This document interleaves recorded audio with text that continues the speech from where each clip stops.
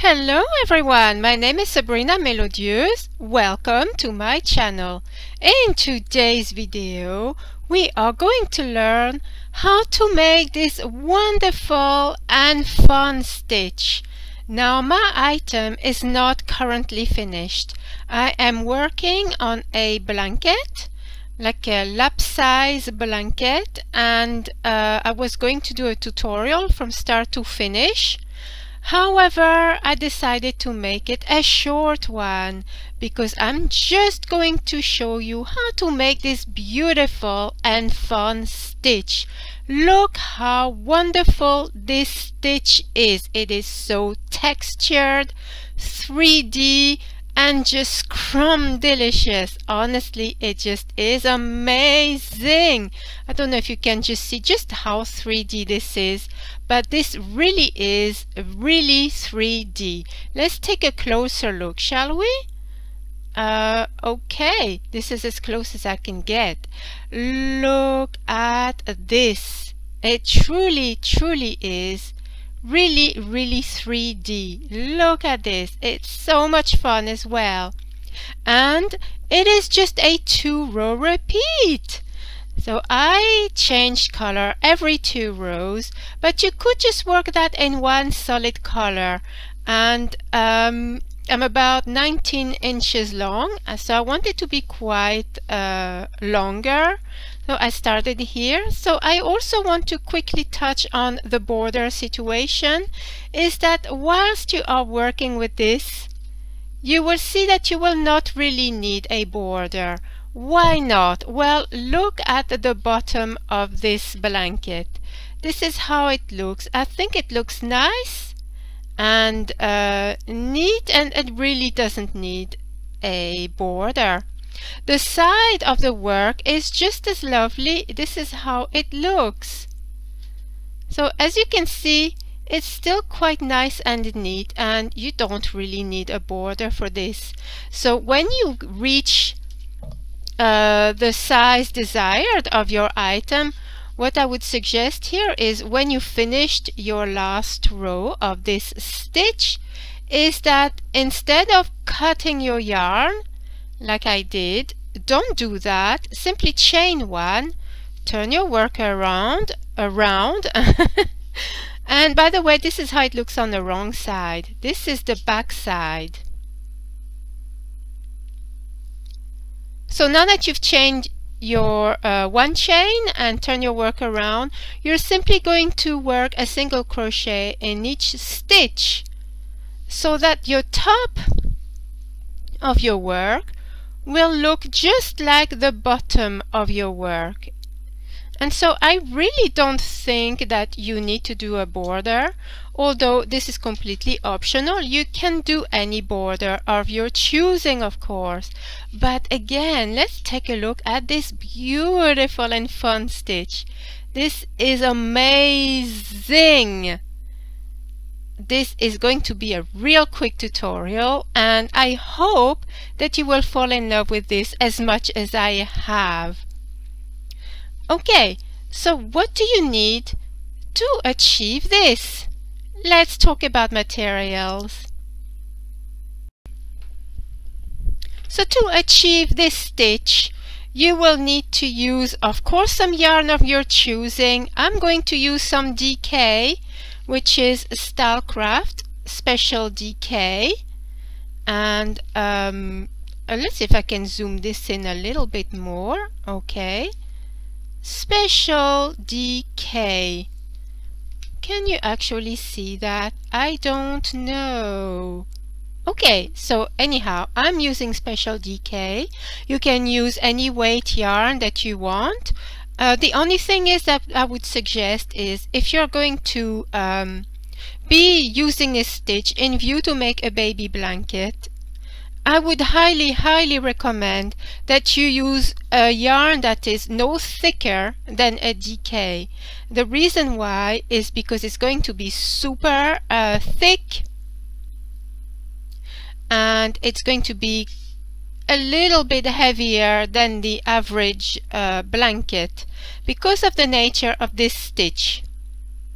So I wouldn't do anything bigger than a DK, but you can use any yarn of your choosing. You could use a thinner yarn, you could use a sock yarn, you could use even thinner, or you could use like a number 4 weight, which is an Aran weight yarn, or chunky, or any yarn of your choosing. For this particular tutorial, I'm going to use my Stylecraft Special DK, and you are going to need to use the size recommended for your yarn. So I am going to use a 4mm hook. I don't know if you'll be able to see that. It is my 4mm hook. Now, as well as those things, to make this actual stitch here, some people may find it okay to use without any help, but personally, throughout most of this item here that I'm showing you, I have used a cable needle, and I've checked the actual size of this needle, which is a 4mm. This is the same size as my 4mm crochet hook. I hope you can see that. This is 4mm and this is 4mm. If you don't have a cable needle, simply get another 4mm crochet hook and use simultaneously, and I will show you why that is. And I think this is a really helpful tool when you are working this kind of stitch, which is called either a spring stitch or a bullion stitch, but this one is kind of a fake bullion stitch, and I will show you why that is as well.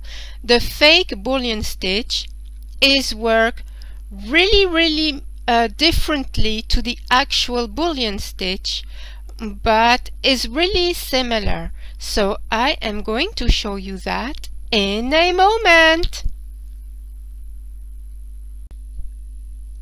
Okay, we are ready to start. So to start, we are going to have to do a number of stitches. Now the multiple number of stitches is simply 3. So you're going to do your item as big as you want it to be in multiples of 3. So you're going to chain 3. 1, 2, 3. Is it big enough? Well, I don't think so. So you're going to do more chains. So 1, 2, 3.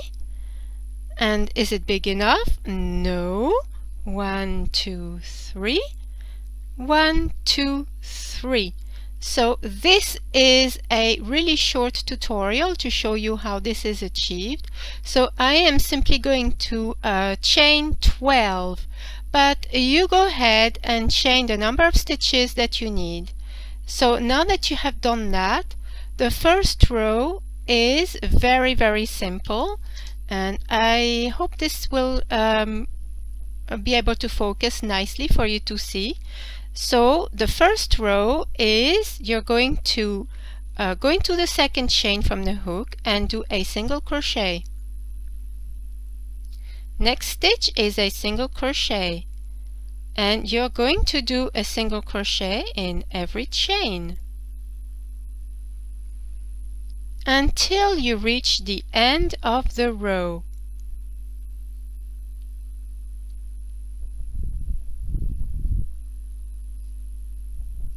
So I'll pause and I'll meet you at the end.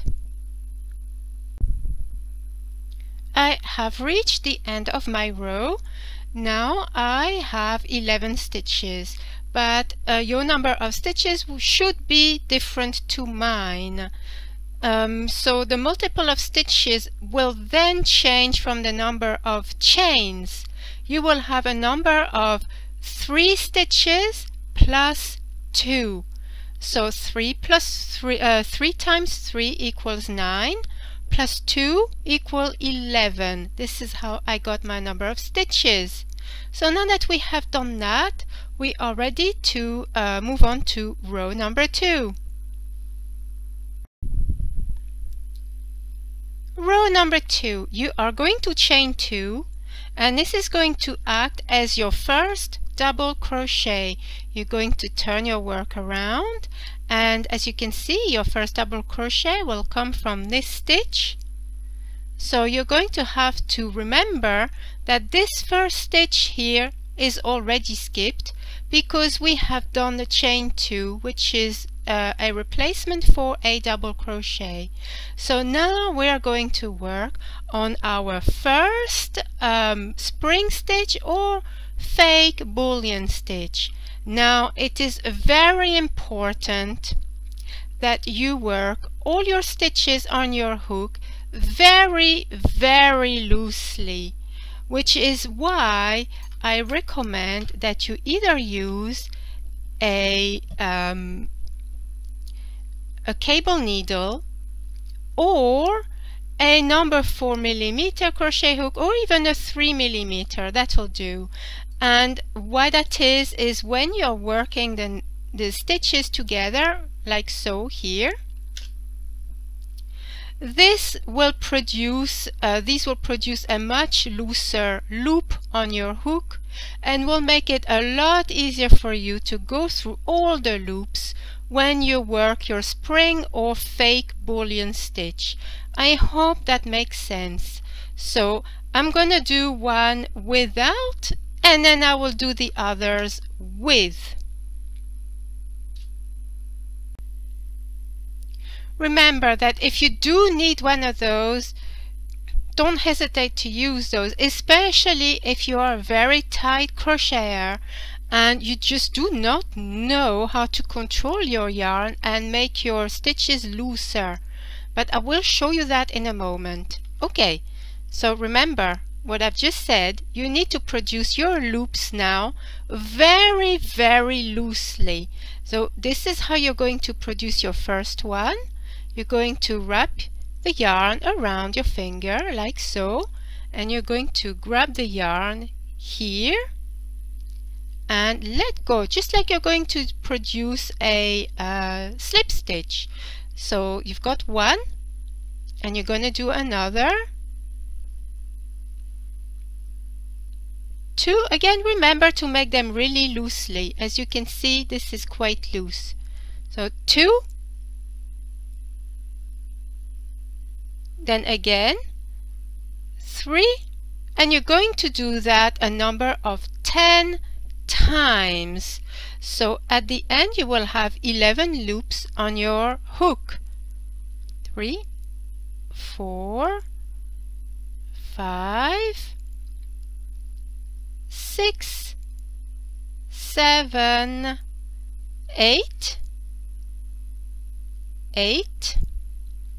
9 and 10. Okay, and make sure that they really are quite looser. As you can see here, it truly is important. So now that you have your 11 loops on your hook, you're going to go back to this piece. Now remember, the first stitch is skipped because the chain 2 replaces the first double crochet.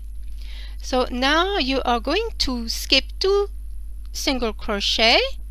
So skip that one and skip that one, and you are going to the next one, which is this one here. Put your hook into this stitch just like so and pull the yarn through. Okay, so now you have 12 loops on your hook, and what you are going to do is pull your yarn, draw up a loop from here. What shall we call that? Oh, it's yarn your yarn over the hook. My English is going elsewhere today. So to help yourself, making sure that these loops are really nice and loose, pull them down with your finger, and you're going to go through all of them except the last one. I really wish I could come closer. Okay, this is the closest. So you're going to yarn through all these loops except the last one. So let's do that. There we are. And then you're going to pull the yarn a little bit higher, just like so. And you're going to pull through the last 2 loops, just like so. Now the next bit is really important. Remember the last two stitches that we skipped? We're going to go into those and make some double crochet, but from the back. But not only that, this next bit is completely optional, but we are going to go through that loop as well that was achieved by producing this spring stitch or fake bullion stitch. Now you don't have to do that, but if you don't, you will see that little bit in the front here, and personally I don't find that appealing.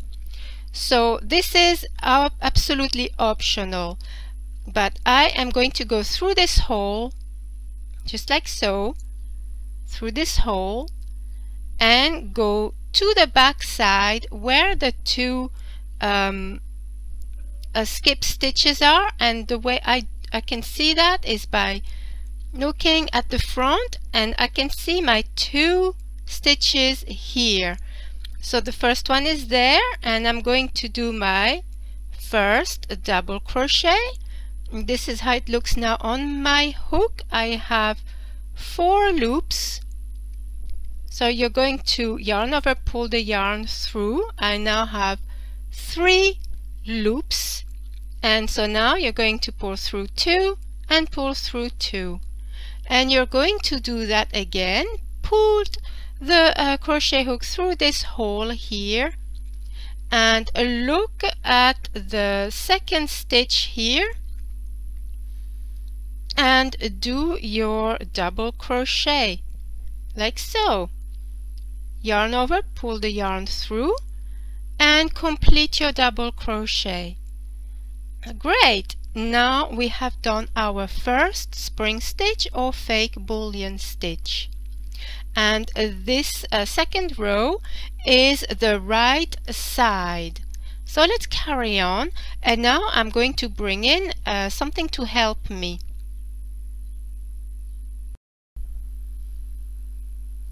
Okay, so if you're going to use a crochet hook to help you with that, you're just not going to put it like this because this will interfere. So you're going to put the other end right here, like that here.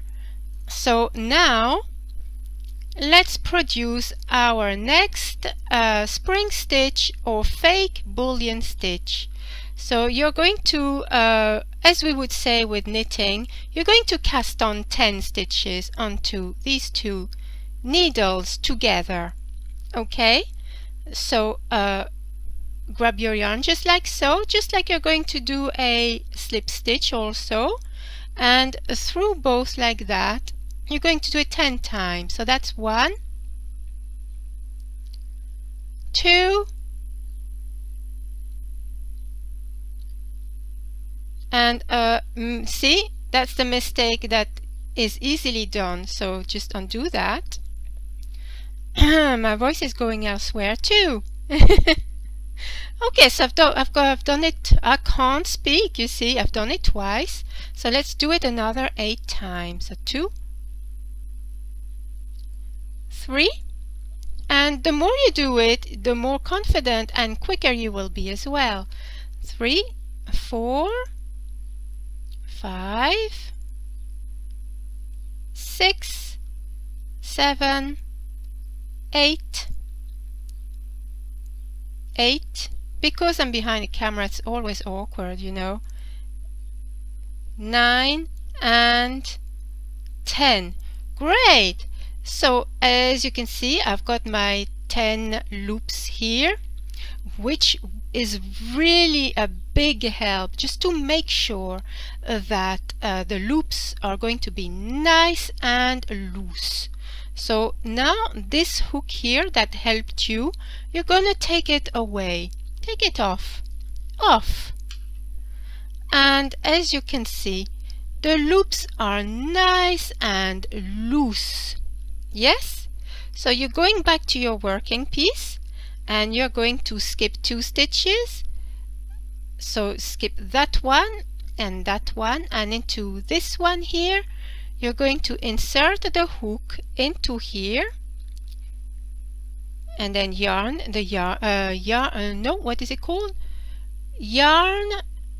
Okay, get the yarn over the hook like so and over, and now you've got all your loops on the hook just like so. Make sure again that all your loops are nice and loose just like so, and you're going to yarn over and pull through all the loops except the very last one. Okay, are we ready to do that? So yarn over and pull through all the loops on the hook except the last one, and pull the yarn a little bit higher just like so, and now you're going to yarn over and pull through the last 2 loops on the hook. There we are. And now once again you are going to yarn over, yes, because you're going to do a double crochet. Insert your hook through here, which is optional, but I'm going to do that. And working from behind the stitches, you're going to create 2 double crochet from the last 2 missed stitches. So go behind here and find your missed stitch, your first missed stitch. Grab the yarn and pull through. You have all these loops on the hook now, which is a 3. So you're going to now complete your double crochet.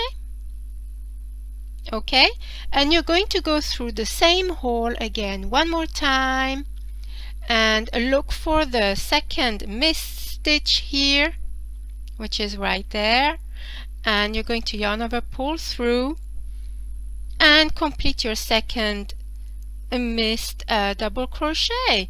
So now you have 2 beautiful spring stitch or fake bullion stitch. So I am going to do a bullion stitch one more time. Now we have achieved 2 spring stitches or fake bullion stitches, and I really like to use these little things here because it makes all my stitches really nice and regular as well. So it is really important that you use something to help you if you need it, because if you crochet really tightly and you've got all these loops on your hook, then you will not be able to go through any loops at all, and you will get so frustrated and not enjoy this experiment or experience and just give up completely, which is such a shame because this is such a beautiful and such a fun stitch. So I am almost at the end of my row. Of course, your number of stitches will be completely different to me, so you may have quite a lot of stitches left. So you have to do all your spring stitches or fake bullion stitches until you get to the end of your row. When you are almost at the end of your row, you will have 4 stitches left. See, 1, 2, 3, 4.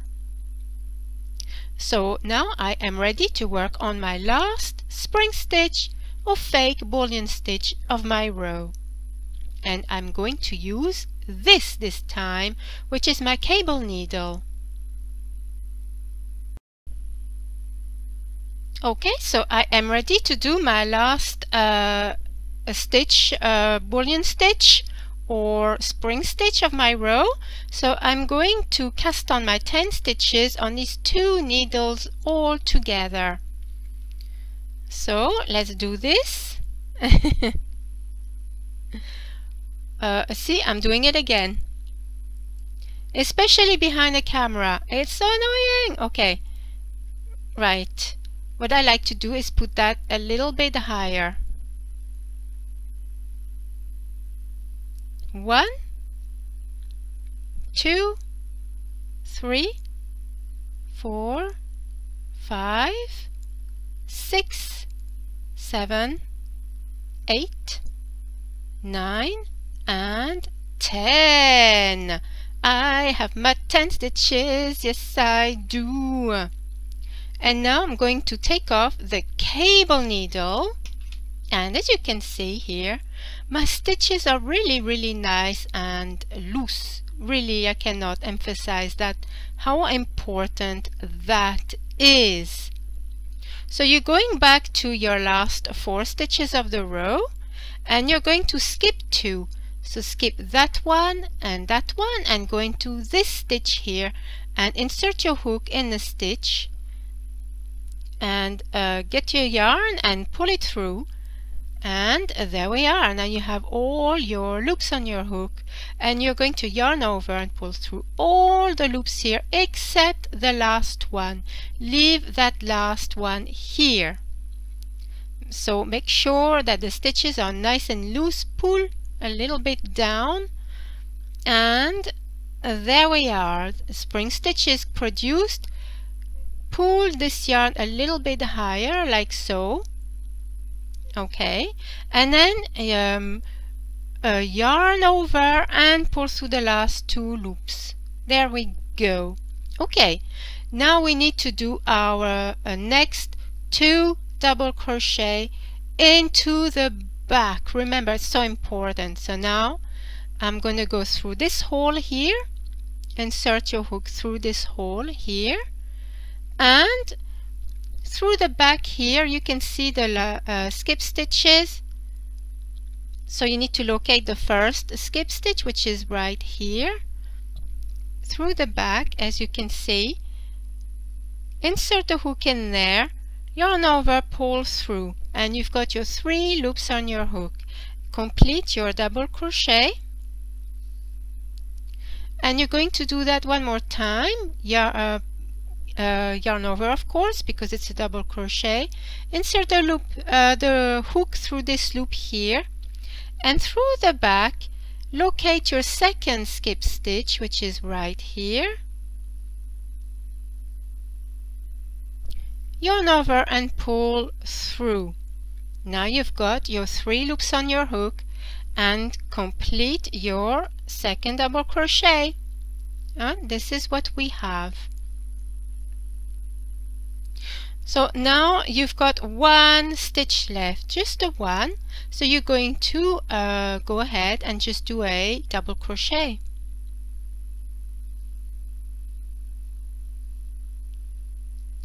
And this is what we have. Now the 2-row repeat is as follow. Before I get on to the next row, it is very noteworthy to note this as well. If you want to produce a blanket like me with all these different colors, if you're going to change color, now's the time to do it before you begin row 1. After row 2, simply chain 1, cut your yarn, and then on the back side you will just weave in your ends like I do. But you could work this into one color if you want. You don't need to change colors. For me, I just wanted to have fun with this one and really enjoying all these colors. So yeah, if you're going to change color, now's the time to do it. And then when you're ready to join your color, you're simply going to turn this work around and join with a slip stitch in the first stitch, and then you'll be ready to begin. But now let's begin row number 1 of our 2-row repeat. So the first row is really simple. You're going to chain 1 and do a single crochet in each stitch. So here is our first stitch here. Do a single crochet, and you're going to do all your single crochet. Oh, I am so sorry. All single crochet until the end of the row. Now I'm almost there, so I may as well carry on. Oh, also I want to undo some. As you're going through your stitches, it's very important for you to see this. So you're going to do a single crochet in the top of each double crochet, and then eventually you'll come through this kind of stitch, which is really kind of loose. This is because this is the stitch where you did your spring or bullion stitch, and this, do not skip it. You need to do a single crochet inside. Please do not forget, it's so important because it is a stitch. So also do a single crochet in those. So here are my next two double crochet that I did underneath, and the next one is the bullion stitch or spring stitch from under there, and you can see it because the loop is so much looser. Okay? And then you've got your turning chain, which is worked as a double crochet. So on top of that chain 2, you're going to do a single crochet. So this is your row 1 completed. Okay, so row 1 is complete. So now you will chain 2, which will be a substitute for a double crochet for the row. So this is acting as a double crochet. You're going to turn your work around and note that this stitch here is where the chain 2 comes from. It is as the double crochet. So now what you're going to do is repeat this second row. So if you want to go back, rewind and re-watch this row, because it basically is exactly the same exactly. So you're going to repeat that row, and then you'll have a second row of spring stitch or bullion stitch, well, fake one. So now that you will have produced your second row, you will have to repeat rows 1 and 2, 1 and 2, 1 and 2 until you are happy with the length of your item. It is just so much fun and just so, I really love it. So texture, so squishy. Again, let's zoom out a little. You know, it's just really an enjoyable experience and just wonderful. I'm really enjoying this project, and I will be showing this blanket when it's complete in a future video. And I think this one will be for myself when I watch TV. Oh yeah, I really just love it, how these stitches are just so textured and just wonderful. You see?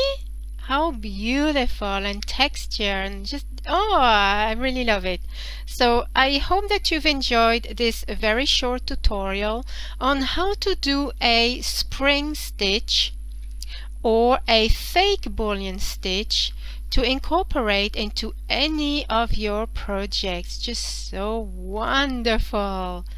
Honestly, I just really love it. Okay.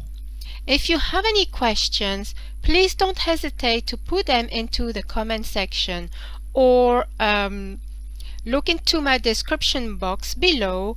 There will be my email address. If you prefer to email me, I will be more than happy to answer any questions, or if you've got any suggestions. Let me know if you like this stitch, and are you going to experiment with it and have fun? Do you think you will have a project on your hook very soon which will include this beautiful stitch? Please let me know. I am so eager to know. Will you change colors? Will you just do one color for the project? I really am wanting to know all this information from all of you, but especially if you are enjoying this, please let me know. Okay, so thank you everyone for watching this little tutorial, and until the next time, happy knitting and crochet everyone!